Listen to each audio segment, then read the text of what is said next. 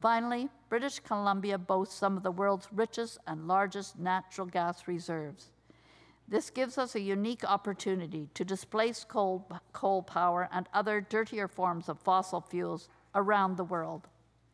A new LNG industry has included First Nations from the ground floor through a bottom-up process of consultation. LNG will be an unprecedented opportunity for First Nation communities across British Columbia, helping lift families out of poverty and strengthening their ability to shape the future of their choosing. The first Indigenous cabinet minister elected to this place, who carries a government portfolio, is responsible for shepherding the future of this industry. After 146 years since this legislature was founded, this is long overdue.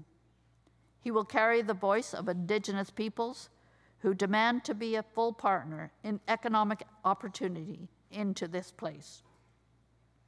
Whether it is LNG, mining, forestry, aquaculture, renewable power, tourism, or other industries where partnerships are being formed, and as a result, First Nations here in British Columbia are enjoying more benefits than ever before.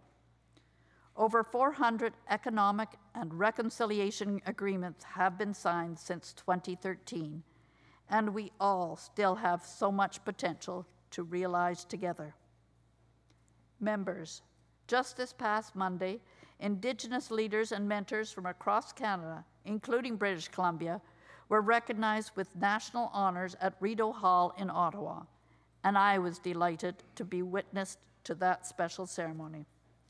Yesterday was National Aboriginal Day, a day that Canadians recognize and celebrate the outstanding contributions of Indigenous people. It is a reminder of the hard and essential work of reconciliation that your government is committed to, nation to nation. There is still much work ahead, and we must travel this journey together. British Columbians have been gifted with vast clean energy opportunities, including hydro, wind, and solar. We have an enviable system of hydropower built by generations before us who had the vision to plan not just for their needs, but for our future. Without them, we would be burning fossil fuels to generate our electricity today. And now we are called on as a generation to tackle climate change by shaping a low-carbon future. We must build on a previous generation's vision by electrifying our economy with clean hydropower to realize this goal. 61% of BC's greenhouse gas emissions come from Metro Vancouver, a third of which comes from transportation. Your government is committed to an ambitious emissions-free target for all new non-commercial vehicles registered in Metro Vancouver by 2035, advancing the previous goal of 2050 by 15 years. This is an ambitious target, and BC Hydro's supply of clean power cannot meet this capacity today. That is why this historic transition requires plentiful, reliable, and affordable clean electricity born in British Columbia. More sources of renewable energy like wind, solar, and geothermal will help, but they will not be enough. Site C gives us the opportunity for an abundance of clean energy, allowing us to meet our obligation to transition our economy from carbon to fight climate change. With the confidence of this House, your government will invest an additional $50 million over the next 5 years to fund a significant expansion of vehicle charging infrastructure throughout the province, making British Columbia #1 in Canada. Further, your government will also direct BC Hydro to immediately begin consultations with private sector clean energy producers, First Nations, and communities to support community power opportunities, including wind, solar, and geothermal. Your government will also work with the governments of Alberta and Canada for a strengthened clean electricity itinerary between British Columbia and Alberta to displace thermal coal with clean hydropower across the Rocky Mountains. British Columbia is a leader in the fight against climate change. Despite opposition at the time, we were the first jurisdiction in North America to put a price on carbon. Our carbon tax framework has been recognized by global institutions as one of the best in the world. Canada has been clear in its desire to see all provinces implement a $50 per ton carbon tax by 2022, outlined in the Pan-Canadian Framework on Clean Growth and Climate Change.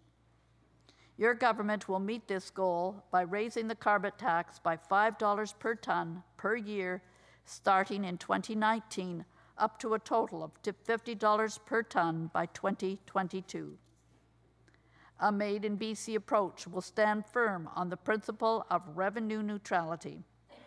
For all future carbon tax increases, the provincial sales tax will be reduced by a corresponding amount. Your government will take the advice of the climate leadership team to protect workers and businesses in energy-intensive trade-exposed industries by ensuring new costs from the carbon tax are offset by other taxes, so companies with strong ties to BC have good reasons to innovate and reduce their emissions.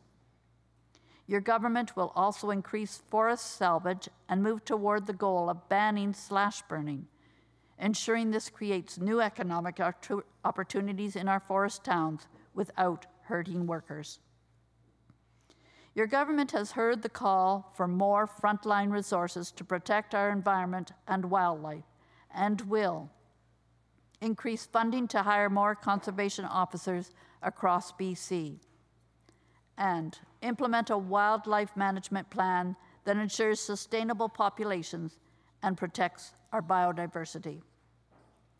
In addition, your government will move to protect the health and safety of BC's unique environment by reviewing our system of professional reliance to ensure public confidence is maintained. Your government will also ensure that direct payments it secured from the federally regulated Trans Mountain Pipeline expansion project are dedicated to environmental protection and restoration. Visiting our provincial parks is a quintessential affordable BC family vacation.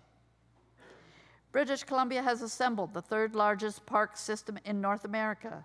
These are places for us to celebrate, places for families to reconnect, and places for the world to discover.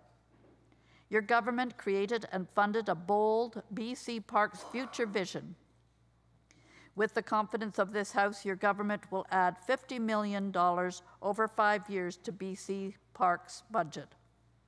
This will create more campsites, raise the standard of our park facilities, and create a youth rangers program that will add staff in our parks between May and September.